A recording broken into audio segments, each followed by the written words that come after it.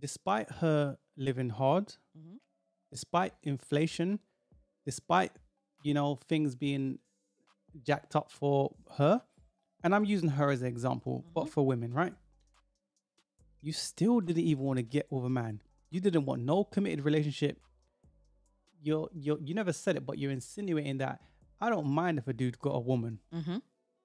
I'm willing to do whatever, use my body, Mm-hmm. but I just don't want a committed relationship. So she still didn't even get it, Exactly. even in that sense. Yep. So Your mindset is still the same. submission was hell no. You got to pay for my body. Mm-hmm. Submission was a dirty word. Because she didn't even say, you know what? Because remember the other chick we done, right? The African lady, and she was like, as long as the man is breathing. Mm. Hi guys, like I'm so sad right now because I just came to like a realization. These past few days have been so hard for me.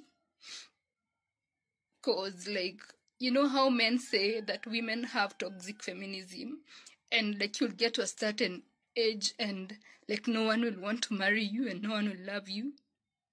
Like I feel like I've gotten to that point, guys. Like I was so hung on to this feminism thing, and I missed out on marriage and on children. And now like I'm at a point in my life where like I'm so bitter. I'm so jealous of people who have marriages because they are so happy and their husbands don't even cheat on them. And like men are just the best. You know, like right now is when I'm realizing like I can't do without them. And right now I'm like, I don't care like if you are rich or poor, tall, dark, handsome, ugly, I don't care by the way.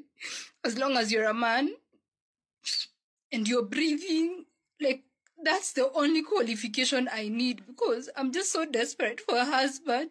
Like there's a lot of pressure around me. So if you can DM me and propose, I swear I'll behave and I'll marry you immediately.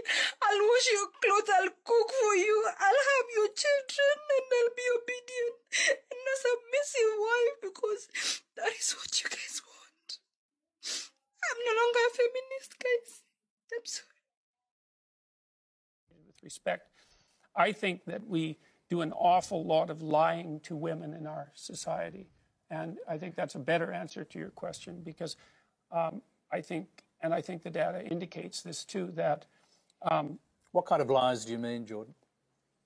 That career is the most important thing in life and is most likely to be the case that way for men and for women.